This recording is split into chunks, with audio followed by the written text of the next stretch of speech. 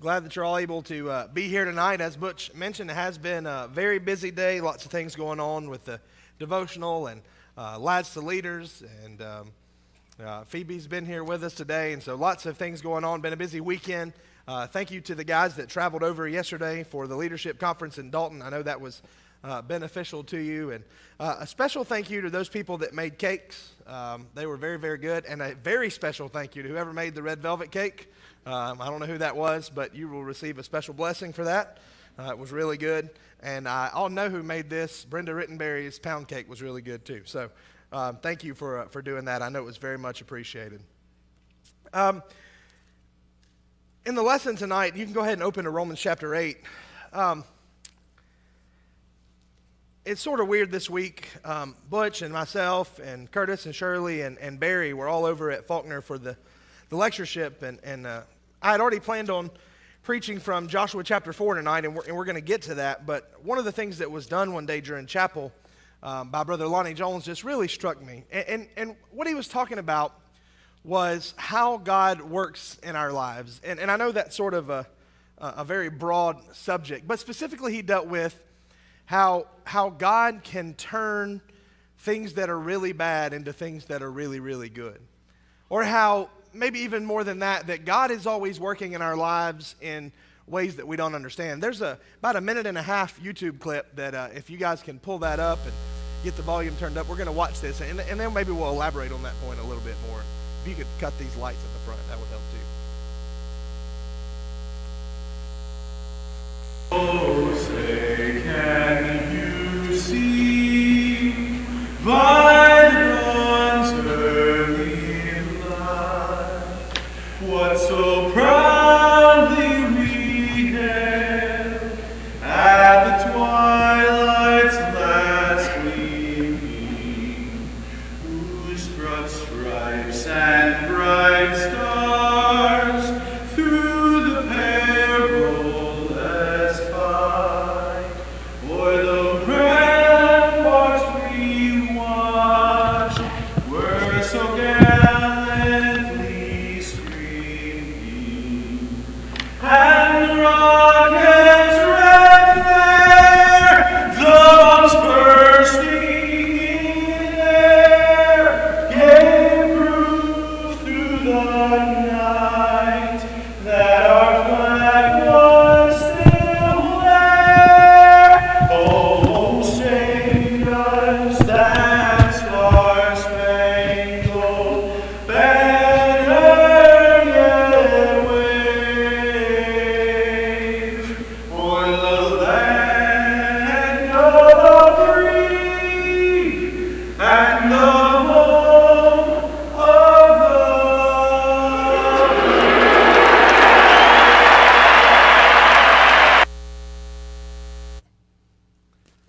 So for those of you who've never seen that before, isn't that a really, really cool picture that we end up with?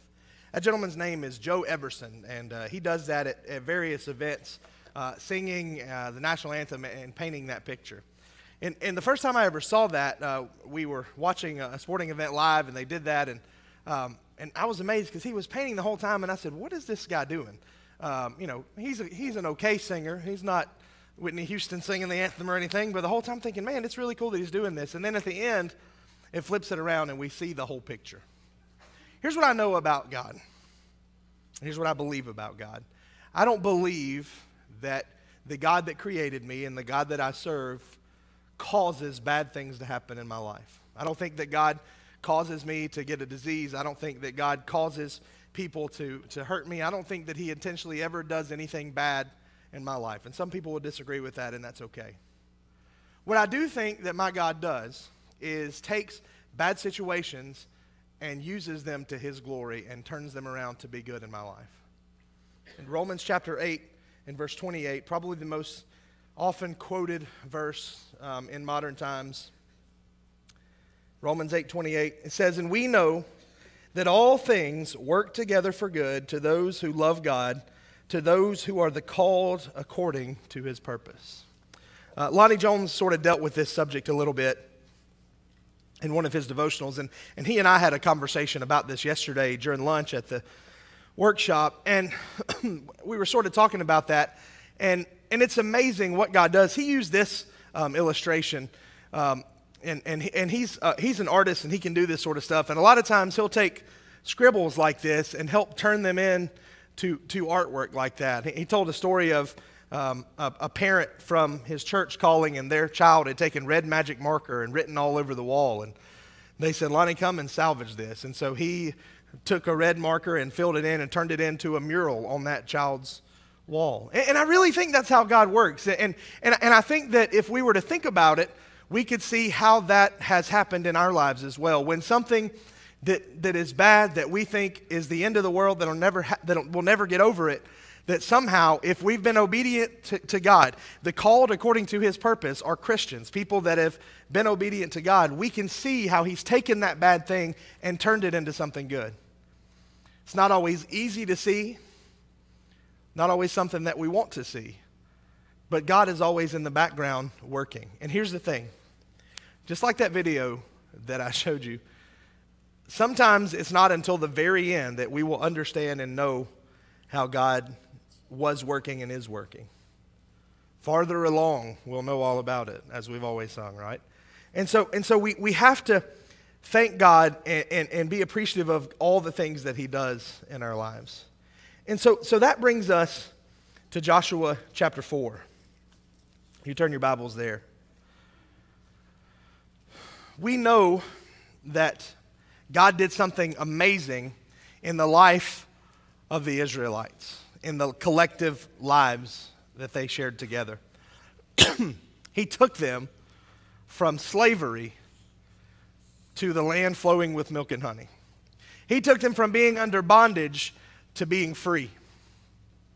He took them from being a people without a home and without an identity to living in the greatest place in the world that he had promised to them. But I know that they didn't always see and understand, because when they were in the wilderness, which we talked about this morning is where we find ourselves today in our own sort of wilderness, living in this life, that when they were in the wilderness, they didn't always understand or appreciate what God was doing.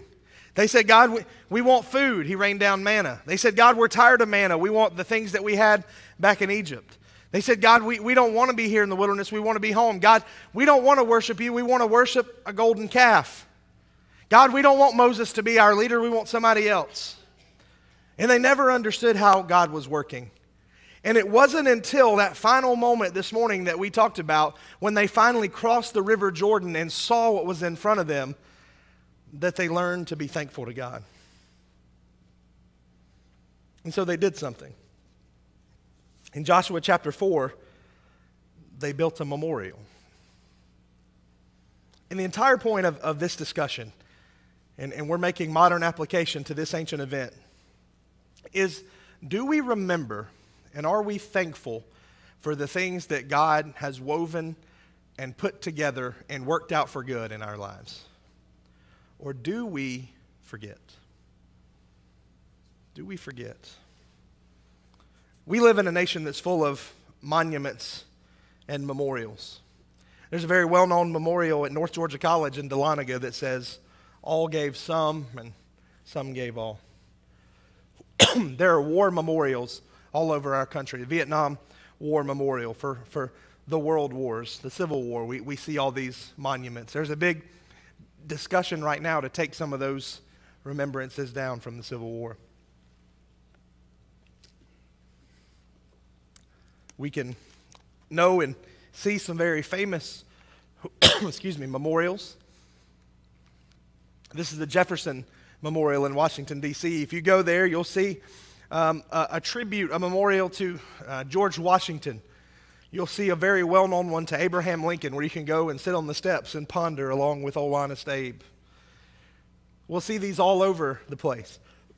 Mount Rushmore in South Dakota is a tribute to what we see as the greatest presidents that have ever served the United States. In New York City, we remember the tragedy of September 11th with a new memorial that's there that pays tribute to all those people that innocently lost their lives on that tragic day. Memorials are tremendously important. And the reason they're important is because we forget. You may have heard the joke about a guy named John who had a bad memory. John ran into his friend one day, a friend named Bill, and he said, Bill, you remember I've always had a bad memory, so I went to a conference to try to learn how to remember things better. And he said, John, that's great. How's it working out? And John said, it's working out fantastic. And Bill said, well, John, I'd like to do that. What's the name of the conference?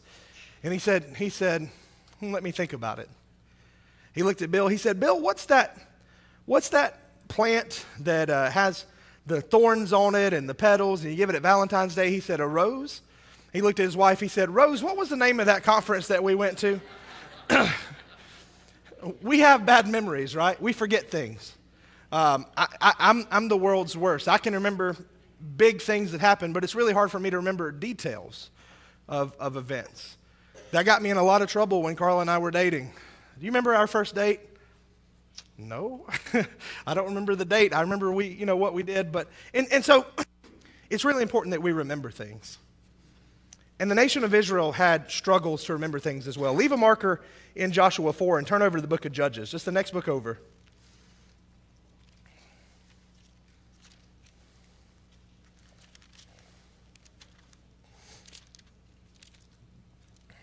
This is immediately after the life of Joshua in Judges chapter 2, starting in verse 7. Joshua 2, verse 7. So the people served the Lord all the days of Joshua and all the days of the elders who outlived Joshua, who had seen all the great works of the Lord which he had done for Israel. Those people that had seen it happen always remembered. And now verse 8, Joshua the son of Nun, the servant of the Lord, died when he was 110 years old. And they buried him with the border of his inheritance at Timnath-Heres in the mountains of Ephraim in the north side of Mount Gash. And when all that generation had been gathered to their fathers, another generation arose after them who did not know the Lord nor the work which he had done for Israel. And then in verse 11, the children of Israel did evil in the sight of the Lord and served the Baals. And then go to Judges 17, just a few chapters later. This is the consequences. These are the consequences of forgetting what God has done. Listen to this in Judges 17, verse 6.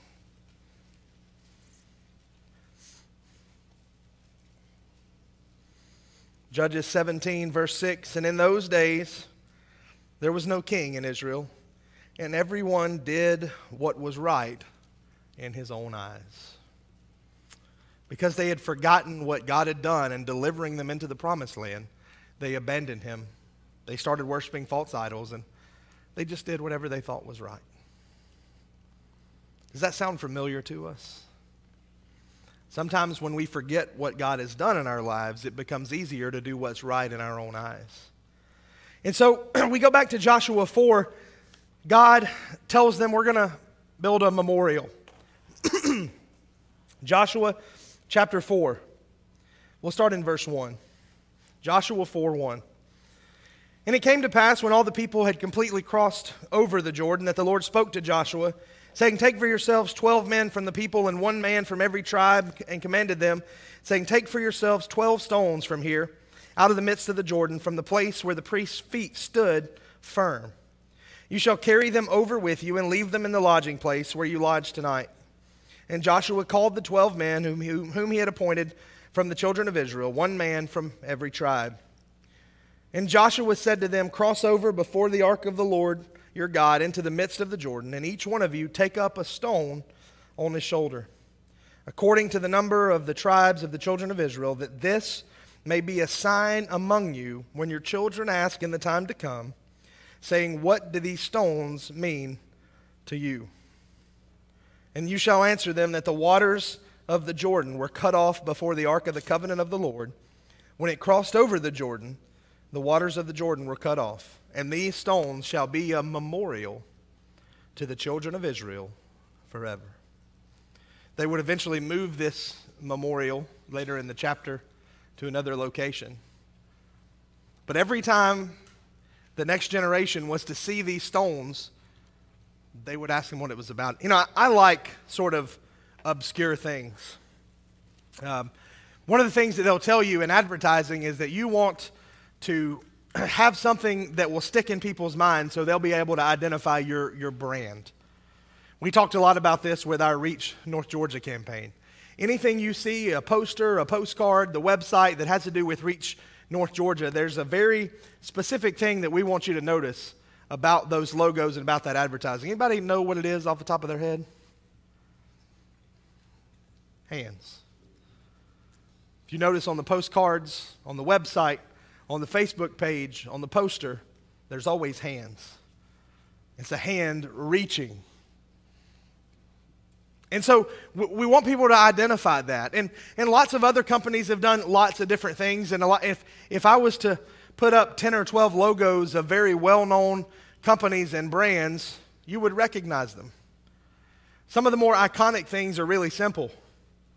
I'll always know what a Coke is because I'll see on a red background in white lettering, Coca-Cola. You can take those and recognize them. But some you recognize by just a picture of something or a logo or whatever it might be that stands out. We want something that sticks in our minds.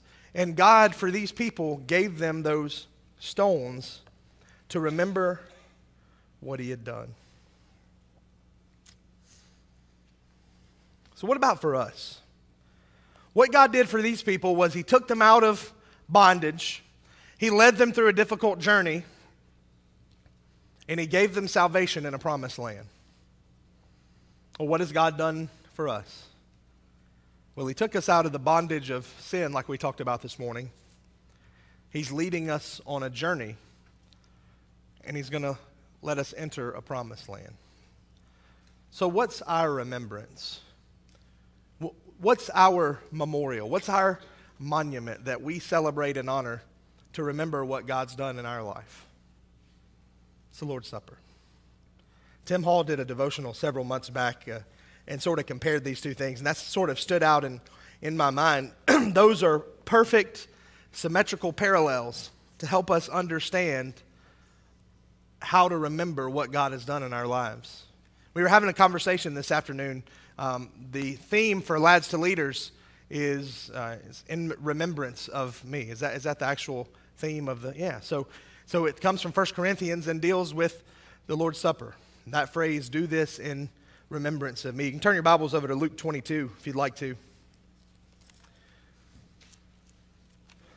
And one of the questions that they're dealing with and debate is, why do we take the Lord's Supper every Sunday? And the very simple answer to that is, well, the Bible gives us the example and the command to do so. They came together on the first day of the week to break bread. Paul said, when you come together on the first day of the week, this is what you're to do. But we do that because we come together for a memorial, a feast of remembrance. It's something that we can do to remember that. Luke chapter 22, starting in verse 19, this is the institution of the Lord's Supper. And He took bread and gave thanks and broke it and gave it to them, saying, this is my body which is given for you. Do this in what? Remembrance of me. Likewise, He took the cup after supper, saying, this cup is the new covenant in my blood, which is shed for you. We have the institution there of the memorial feast. Turn over to 1 Corinthians 11. Most of you know these passages. This is just a quick survey of the texts that deal with the Lord's Supper. 1 Corinthians 11, starting in verse 23. This is Paul describing it again. For I received from the Lord that which I also delivered to you, that the Lord Jesus on the same night in which He was betrayed took bread, and when He had given thanks, He broke it and said, take, eat, this is my body, which is broken for you. Do this in remembrance of me. And in the same manner, He also took the cup after supper, saying, this cup is the new covenant in my blood. This do as often as you drink it. Well, for what purpose? In remembrance of me. I want us to look at Acts 4. This is maybe a little bit different way of thinking about this.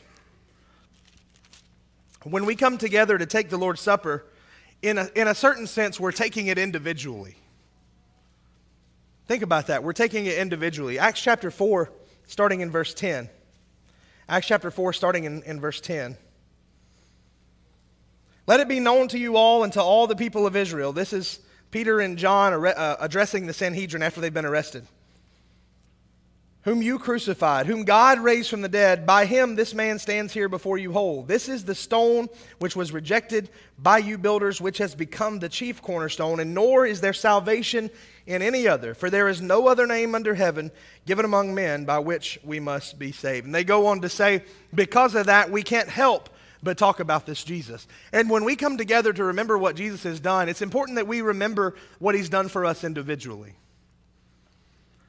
Because as happy as I am that everybody here is a Christian, and as much as I want everybody else to be saved, my relationship with God is my first responsibility. And I need to make sure when I come together, I'm thanking God that he saved me as an individual. That he knows every hair on my head, that he knows everything about me, that he created me. And as we talked about in our Bible class this morning, not only did he create us, but he recreated us in the image of his Son when we're born again through water and the Spirit.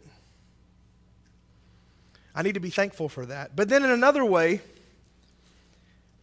we're also saved collectively.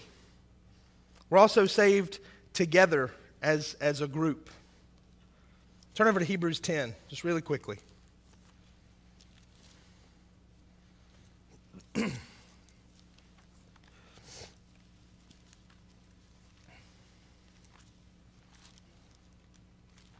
Hebrews 10, starting in verse 19. Therefore, brethren, having boldness to enter the holiest by the blood of Jesus, by a new and living way which he consecrated for us, through the veil, that is his flesh, and having a high priest over the house of God, let us, collectively together, draw near with a true heart and full assurance of faith, having our hearts sprinkled from an evil conscience and our bodies washed with pure water. Let us together, these are those let us statements that we talk about in Hebrews, hold fast the confession of our hope without wavering, for he who promises is faithful. And let us consider one another in order to stir up love and good works, not forsaking the assembling of ourselves together, as is the manner of some, but exhorting one another, and so much more as you see the day approaching. It's a reminder that we are saved collectively as well. And when I come together and with you and we're taking that Lord's Supper, it's not only that I'm in communion with God, not only that I'm remembering the sacrifice that Jesus instituted, but we are remembering as a memorial together. We're not a nation of people, but we're a body of people. We're part of a spiritual kingdom, and together we're taking that as a memorial. And that's a serious responsibility. Not only am I to examine myself when I come together to remember what God has done for me through his Son, we have a responsibility to each other as well. It's a memorial. It's a remembrance for what God has done. I have this sort of debate in my mind, and this is you thinking with me, so I don't expect you to be able to follow it, but we talk about rewards all the time. And the promised land is heaven. I'm not debating that with you.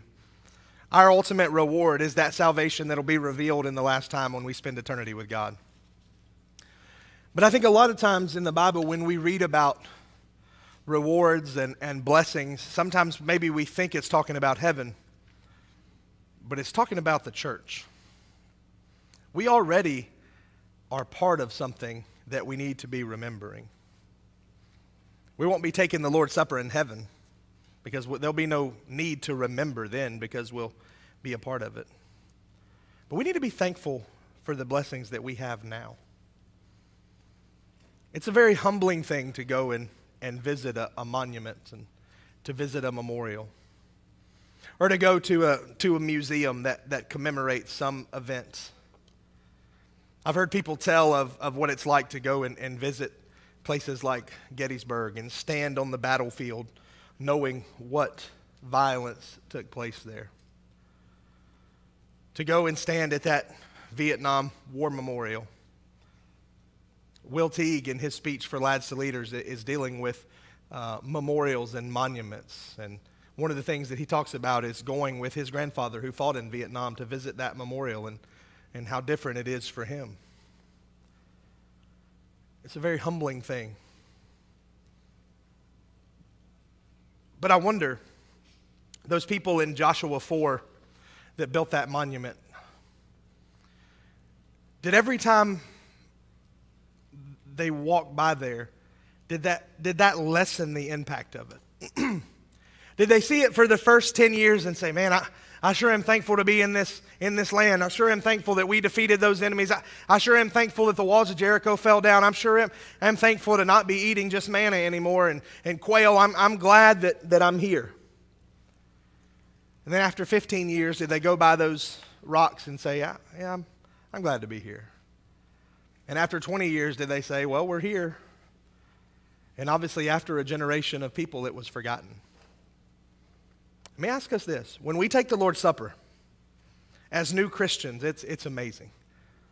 I've had new Christians come up to me all the time and say, all right, tell me how exactly I'm supposed to break this cracker. You know, a lot of places don't have the little individual things like we do. They still break it off. Am I supposed to break off a big piece or a little crumb, or what do I do? How am I supposed to drink the juice? Drink all of it, or just, that's exciting. A lot of you that have little kids, you probably have to fight your kids when that tray's coming by because they want to reach up and snatch it. Maybe some of you with older kids have to do the same thing, I don't know. But that passion and that excitement, for those of you that have been Christians 30 years and 40 years and 50 years, when we stand up here on Sunday and that tray comes by you, is it still that same excitement and that passion and that gratitude? Are we still humbled as we remember what's been done for us? Monuments and memorials are amazing things, and we've been told to do that in remembrance of our Lord. What an amazing blessing to be able to wear the name Christian. What an amazing blessing to be able to remember that every week when we come together. What an amazing thing it was when God allowed his people to cross the Jordan River and enter the Promised Land. And what an amazing blessing it will be for us, something that we don't deserve, when we hear that trumpet sound and we cross our Jordan River and enter the kingdom of heaven for eternity. Can I get an amen for that? So we offer an invitation, and if you're not in a situation where you feel confident in that, if you doubt that if today was the day when Christ returned, that you would enter that land of rest, then this is your chance to make that right. And if you're not a Christian, just put this as plainly as possible. Outside of Christ, there is no rest for us. There's nothing but an eternity of weariness, being lost and separated from God. So if there's anything you need to do tonight, this is the chance as we stand and as we sing. Are you